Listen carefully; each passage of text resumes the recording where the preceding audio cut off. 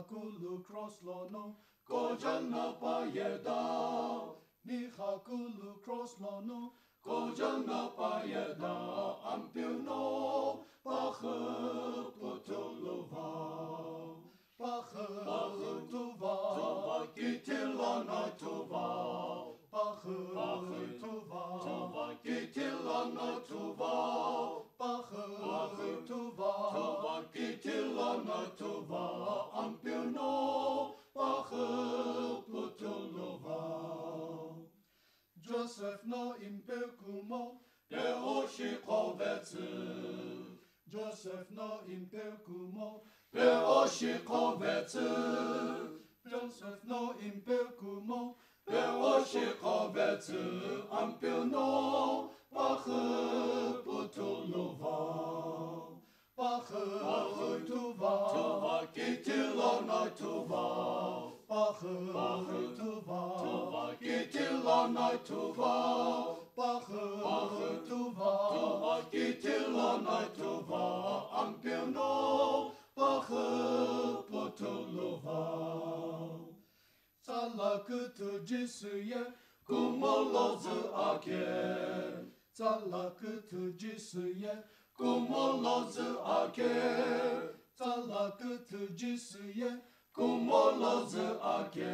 Ampilno, Pache Potolova. Pache Tova, Kitilana Tova. Pache Tova, Kitilana Tova. Pache Tova, Kitilana Tova. Ampilno, Pache Potolova. Mary no jisukumo, Junie pocheni. Mary no jisukumo, Junie pocheni. Mary no jisukumo, Junie pocheni. Ampilno, Pache Potolova. Pache Tova, Kitilana Tova. Pache Tova, Kitilana Tova. Pache Tova, Kitilana Tova. Ampilno, Pache Potolova.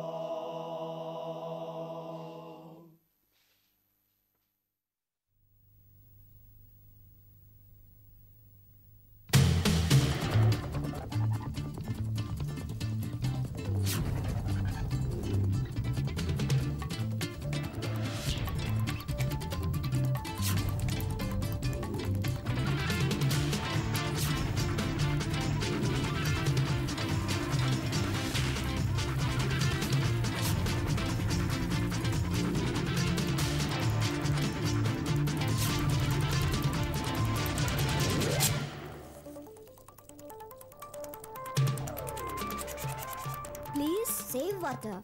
Oh. Water is precious for human life. Let us make effort to save it.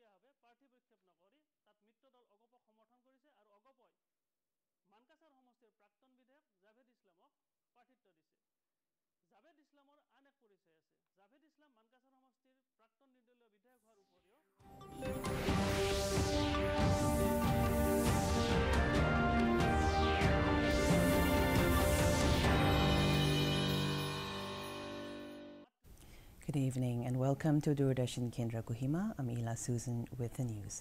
First, the headlines. President Draupadi Murmu confers the Bharat Ratna on former Prime Minister P.V. Narasimha Rao post-release. Prime Minister Modi lauds contribution of Narasimha Rao Chaudhry Charan Singh, Karpuri Thakur, MS Swaminathan.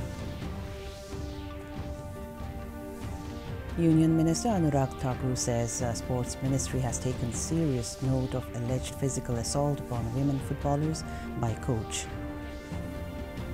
And India's foreign exchange reserves increased by $140 million.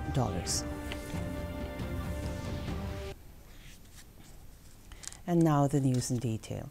President Draupadi Murmu today conferred Bharat Ratna, the country's highest civilian honor, on former Prime Ministers P.V. Narasimha Rao and Chaudhry Charan Singh.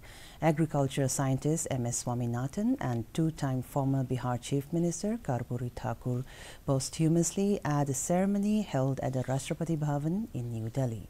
The President will present the top civilian award of the country to former Deputy Prime Minister and veteran BJP leader L.K. Advani tomorrow in New Delhi. During the investiture ceremony, relatives of awardees have received the awards. Vice President Jagdeep Dhankar, Prime Minister Narendra Modi, Union Home Minister Amit Shah, Congress President Mallikarjun Kharge, External Affairs Minister Dr. S. Jaishankar, Bihar Chief Minister Nitish Kumar and other dignitaries were present at the investiture ceremony. Bharat Ratna is the highest civilian award in the country. It is awarded for exceptional service and performance of the highest order in any field of human endeavor. Moving on, Prime Minister Narendra Modi has lauded the contributions of former Prime Minister P.V. Narasimha Rao, who was conferred upon Bharat Ratna on Saturday. In a social media post, the Prime Minister said every Indian cherishes what P.V. Narasimha Rao has done for the country and feels proud that he has been conferred the Bharat Ratna. Modi said P.V. Narasimha Rao worked extensively for the country's progress and modernization, and he is also known as a respected scholar and thinker. Prime Minister has also lauded the contributions of former Prime Minister Chaudhry Charan Singh, who was conferred the Bharat Ratna. In a social media post, the Prime Minister said Bharat Ratna is recognition of Chaudhry Charan Singh's contributions to the country's development, particularly in agriculture and rural development. He expressed confidence that this honor will inspire future generations to uphold the values of hard work, dedication and public service that Chaudhry Charan Singh epitomized. Prime Minister has lauded the contributions of former Chief Minister of Bihar, Karpuri Thakur, who was conferred the Bharat Ratna. In a social media post, the Prime Minister said Bharat Ratna to Karpuri Thakur is a fitting tribute to a stalwart who has dedicated his life to social justice and equality. He said, known as the champion of the downtrodden, Karpuri Thakur's contribution to the upliftment of the marginalized and his relentless fight for the rights of the backward classes have left an indelible mark on the fabric of Indian society. Prime Minister Narendra Modi also lauded the contributions of renowned scientist Dr. M.S. Swaminathan, who was conferred the Bharat Ratna. In a social media post, the Prime Minister said Dr. M.S. Swaminathan, a revered figure in the world of agriculture, is widely admired for his pioneering work and research in the field of genetics and agricultural science. He said Dr. M.S. Swaminathan's efforts propelled India from struggle to self-sufficiency in food production. The Youth Affairs and Sports Minister Anurag Thakur says that his ministry has taken a serious note of alleged physical assault upon women footballers by their coach during the ongoing Indian Women's League in Goa. The Union Minister said All India Football Federation AIFF has been directed to take quick action and ensure the safety and security of footballers. He says the ministry has further directed AIFF to take strong legal action and inform the ministry about actions taken. Thakur stressed that safety and security of players are government's topmost priority. In other news, India's foreign exchange reserves increased by $140 million to touch its all-time high of $642.631 billion during the week ended on the 22nd of March. The data released by the Reserve Bank of India said this is the 5th consecutive week of a jump in the overall reserves. The kitty had increased by $6.396 billion to $642.492 billion in the previous reporting week. Gold reserves increased by $347 million to $51.487 billion during the week. The foreign currency assets, a major component of the overall reserves, decreased by $123 million to $568.264 billion. Expressed in dollar terms, the foreign currency assets include the effect of appreciation or depreciation of non-US units like the euro, the pound, and yen held in the foreign exchange reserves.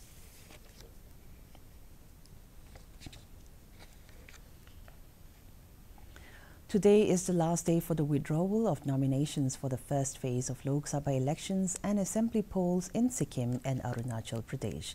The nominations were closed on Wednesday and the scrutiny of papers was done on Thursday. In Bihar, the filing of papers for the 4 parliamentary seats of Gaya, Aurangabad, Nawada, and Jamui is the first phase of parliamentary elections ended on Thursday. Scrutiny of nominations in the state is being held today. The last date of withdrawal of candidature in the state is the 2nd of April. In the first phase, 102 Lok Sabha seats in 17 states, including Bihar, and 4 union territories will go to polls on the 19th of April.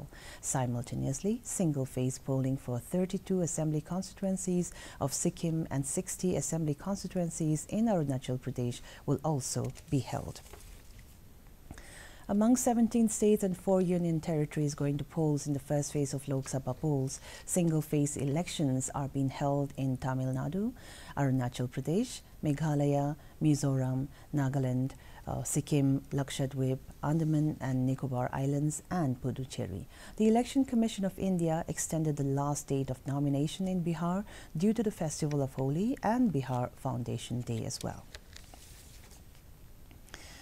Union Minister and BJP candidate from Nagpur constituency, Nitin Gadkari, held a massive roadshow in central Nagpur today. A large number of BJP supporters flocked to show their support for him. Gadkari is seeking a third term in the lower house from Nagpur, where Lok Sabha elections 2024 would be held on the 19th of April in the first of the 5-phase polls in Maharashtra.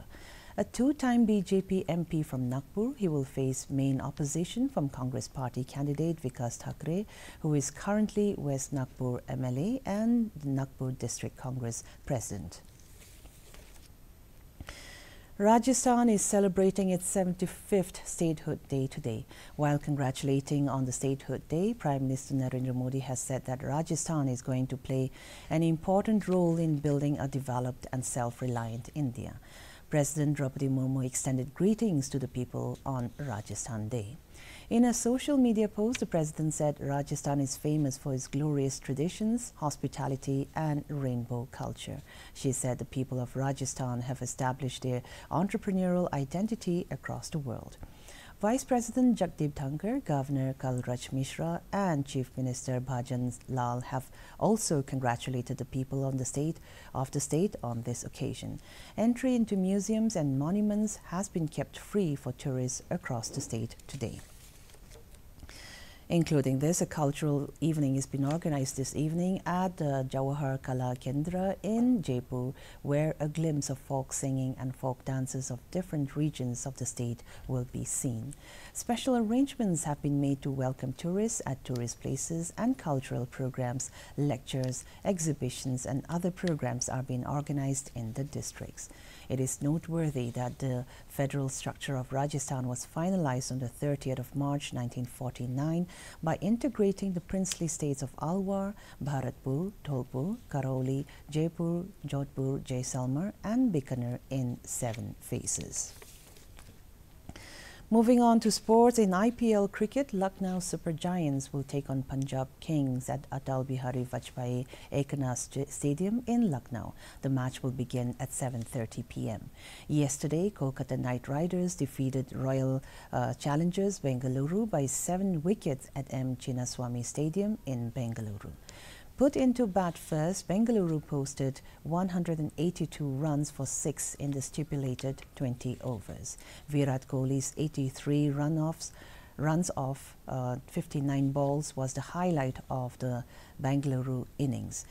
Kolkata overhauled the target for the loss of 3 wickets in just 16.5 overs, riding on Venkatesh Iyer's 50 off 30. Kolkata Knight Riders have remained victorious in 2 matches they have played so far this season. While Royal Challengers, Bengaluru have won only single match out of 3 games that they have played. The India Meteorological Department (IMD) has forecast a fresh spell of intense rainfall and thunderstorms over northeast India from today.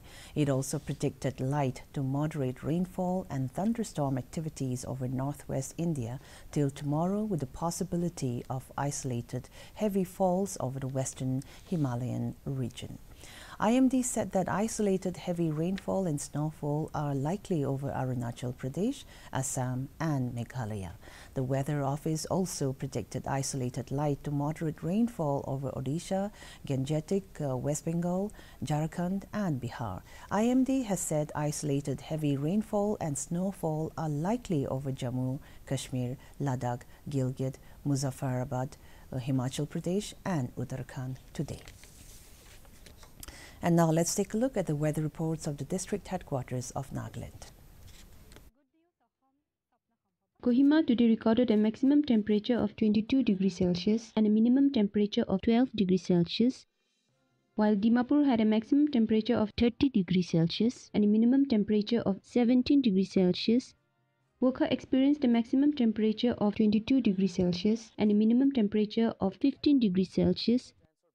Mokokchung had a maximum temperature of 25 degrees Celsius and a minimum temperature of 13 degrees Celsius. Mon had a maximum temperature of 26 degrees Celsius and a minimum temperature of 14 degrees Celsius. Towards the east, Twinsang had a maximum temperature of 17 degrees Celsius and a minimum temperature of 8 degrees Celsius. Zinebuto had a maximum temperature of 21 degrees Celsius and a minimum temperature of 10 degrees Celsius. Peg had a maximum temperature of 16 degrees Celsius and a minimum temperature of 9 degrees Celsius. That's all for the weather report. To end the news, here is a recap of our top stories. President Draupadi Murmu confers Bharat Ratna on former Prime Minister P.V. Narasimha Rao posthumously. Prime Minister Modi lauds contributions of Narasimha Rao, Chaudhry Charan Singh, Karpuri Thakur and Ms. Swaminathan. Union Minister Anurag Thakur says Sports Ministry has taken serious note of alleged physical assault upon women footballers by their coach. And India's foreign exchange reserves increases by $140 million.